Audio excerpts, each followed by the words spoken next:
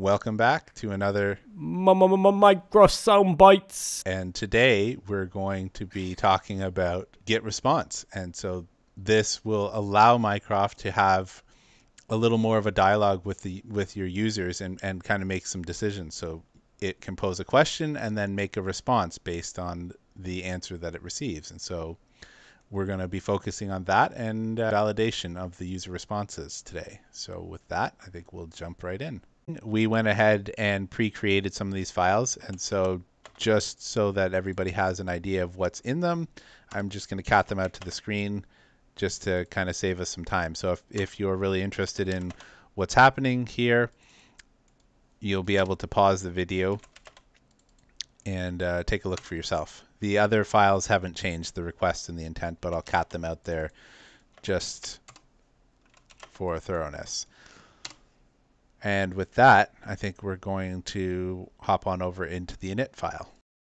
So this probably looks pretty familiar as it's the thing that we've been looking at for a few videos now. Some of those minor changes that Stratus mentioned. But today we're going to add that get response in because we want to start asking the user questions. So you can see here when the user's asked a question or, triggered an intent to ask for an ice cream, we welcome them to the store, and now we're curious about whether they want any toppings. So what goes in here is a dialog file, just like up in the welcome up here. So we're going to go ahead and put in our dialog file, and the dialog file, I believe we're going to be doing the toppings request. And you don't need to have the .dialog. What else does get response do, or is this all we want it to do right now? Well, just like speak dialog, you can add in a data object if you have some dynamic data that you want to inject into that dialog. But for this one, we're just going to leave it as the toppings request. One of the big differences between speak dialog and get response is that get response will return the utterance. So this is going to trigger the microphone. It'll read topic, whatever's in toppings request dialog. It'll trigger the microphone and prompt the user to respond to that. And it's going to return whatever the user says as the return value from that method. So we can assign that to a variable. Yeah, perfect. Maybe let's log that out and log out the topping response just so we can see that something has come back. Perfect. So remind me again, how do we only see the output from our skill? So we're going to use the :find command. And then so that we can see not just the logs from our skill class, but also anything related to our skill, we might do CE cream. So it's because it's case sensitive.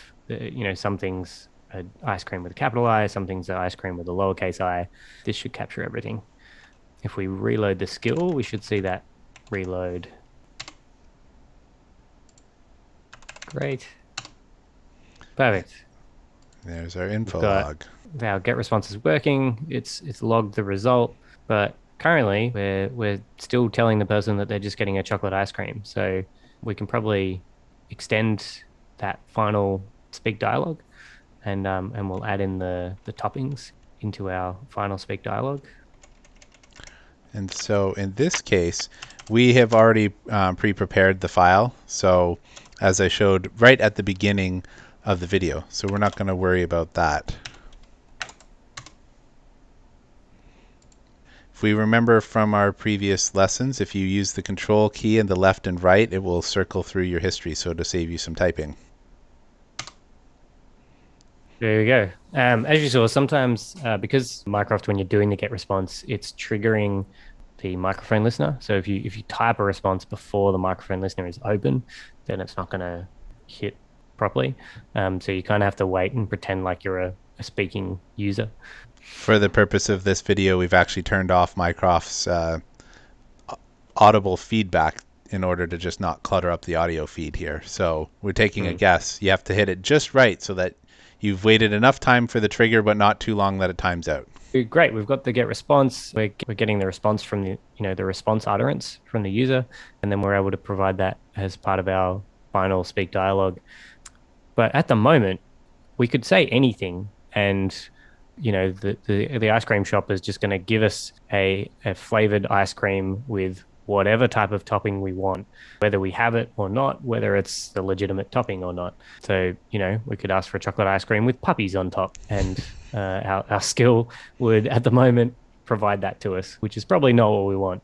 But the get response method also has the option to validate the response, using a function. Let's add a validator in. So I Um, imagine the first thing we need to do is actually decide on what it is that we will have in stock for something to validate against. So mhm. why don't we take that offline and we'll come back and have a nice list for people of the toppings that we're going to provide to the store. So there we go. We've decided on only a few toppings because we're a very poor store and COVID doesn't allow us to restock very quickly. So this is all we have to offer today. And so now we need to be able to check, what comes back from the response against this list. So what we're going to do is we're going to add in a function that's going to do that for us. This is our toppings validator that we wrote earlier. We've done a few example versions here. You can see the first line's commented out. It's kind of the simplest possible version of a validator that you could have in this case. So the validator needs to return a boolean, a true or false, of whether the response is valid or not. And that first commented outline says, does that response, is it in self.toppings at all? So if the user replies nuts or gummy bears or chocolate chips or anything in that list, then it's going to say yes, true, and return true, and it'll be a valid response. If it's not in that list, or if the person wants to have two toppings, so they say I want to have sprinkles and nuts, then it's going to return false because the entire response is not in self.toppings. So it's a very limited version. So what we ended up with was moving to a slightly more detailed version where we first assign an empty list so that we've got something getting ready. We then look through all of the toppings and check if that topping exists in the response. If the user responds with, yeah, sure, I would like whipped cream and gummy bears, then it's going to go through the list and say, does sprinkles exist in the response? No. Does whipped cream exist in the response? Yes. I'm going to append that to the requested toppings list and then continue on. So it'll go through all the toppings, add them all to the list, and then we return that requested toppings list. What you'll also notice is that this is not strictly a Boolean, but an empty list will evaluate to false, whereas a populated list will evaluate to true. So it still kind of meets that need to return true or false. And then yeah, the final commented line is an alternative way of doing that same thing. They're both completely valid, whether you wanted to use a for loop if you find that more readable, or if you want to use a list comprehension and have that much tighter, either way is really fine. And the other thing that we would add to this if we were making a real skill is a doc string for our validator Mm-hmm. to describe exactly what it's doing. Um, but great, we now have a validator that's going to check a response and tell us whether it's valid or not. And we can use that in our get response method by adding another argument of validator. So we're going to add that to our get response method as an argument of validator equals, and it's equal to the name of the function that is going to validate our response. All right, we now have our validator in our get response method. So if the user responds with whatever they respond with, it's going to get passed to that validator function and tell us whether it's a valid response or not. But if it's not a valid response, we probably want to provide the user with a bit more information rather than just bugging them with the exact same question. Chances are that we can let them know that we don't have that particular topping in stock, and we might even provide them a list of available toppings or any number of things. But we can do that with the on fail argument, and so that we can pass again another dialog file, and that will be read if the response provided was not valid. So if the validator returned false, it would read the topping missing.dialog and give the user another chance to respond to the question. And then finally, we can specify the number of times the user gets to respond to this. So if they continue getting it wrong, we'll try in this case 2 times before we just fail and say no, that didn't work. The user's not getting a valid response back. You can set that to any number. If you set it to -1, it will retry indefinitely. Obviously, you want to be pretty pretty cautious with that, but it's possible. Cool. So let's give this a try. So we're going to try and trigger our validator function that we just wrote. So we're going to have to trigger this in the same way that we used to by first triggering the intent. It's going to ask for toppings, and we're going to say French fries. And we can see that it did actually have French fries, so I'm going to add it in and say nuts, which we know is in our list. And so you can see that we actually triggered our failure events, and then we passed after multiple retries, and there's the output. So there's a few other things that we can do to, make this, just that little bit better. Like at the moment, we will just take whatever the topping response is and feed that into our final speak dialog. And we probably actually want to get the list of requested toppings that we've validated and pass that in instead. So we might quickly cut and paste that. Here we have, an extended version of our intent handler. So we first check if the topping response is not none, so that there is no response to our question, then we just provide the ice cream without toppings.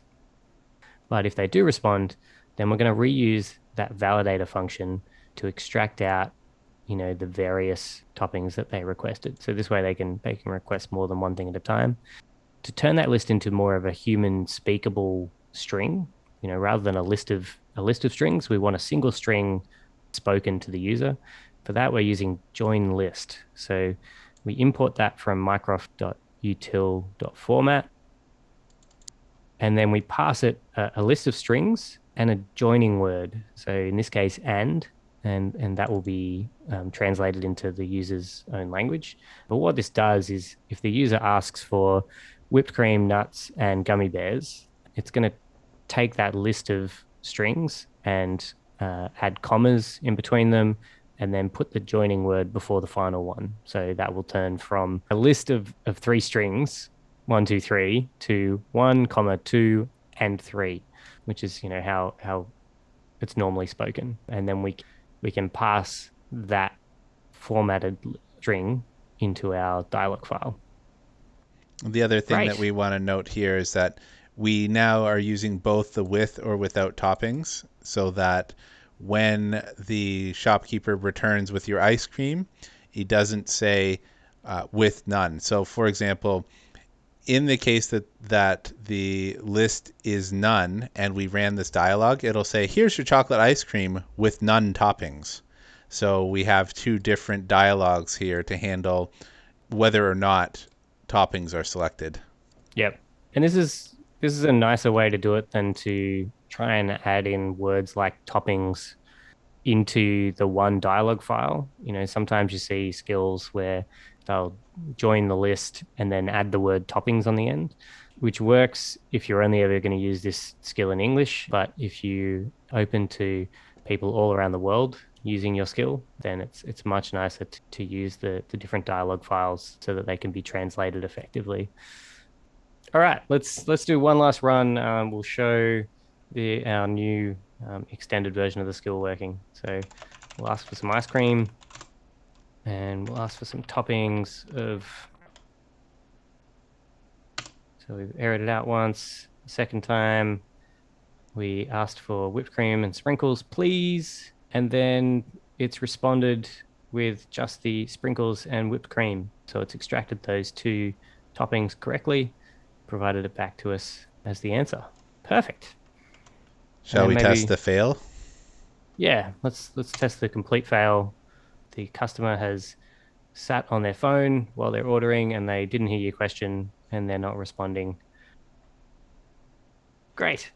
As expected, I didn't respond to the question and we got a chocolate ice cream with no toppings back. So that's all working as expected. Perfect. So, is there anything else that we wanted to cover here in our skill, or are we pretty happy with the results? I think, there's so many ways that this could be improved. If this really was an ice cream shop, there's edge cases that we wouldn't be catching.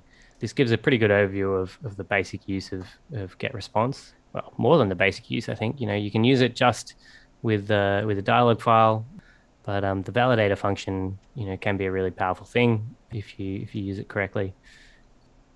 Yeah, So sounds good. I look hmm. forward to adding this into my next skill. All right, that was get response. So, using this, we can not just take in intents and respond to the user using dialogue. We can also ask the user questions and start to get into a bit of a conversation. Then, if we start to get a bit more advanced, we can use a validator function to check that response and make sure that the user's giving something that we expect. And if it's not, then we can provide a bit more context, a bit more direction to the user about how they might be able to get to the next stage of our skill. You can obviously just take the response and then process it after that happens, and then do things based on that. But this allows a very quick way of staying in that conversational mode and getting to a valid response that we can use. I think there's a few other methods that we have available in on the Mycroft Skill class that utilize get response. So they're under the hood, they're get response, but they just have some magic around them to make things a little bit easier. We'll have a look at those in a next video. But for now, that's everything you need to ask the user a question and have Mycroft respond. Excellent. Then I look forward until the next time. Until next time, Ciao. ciao.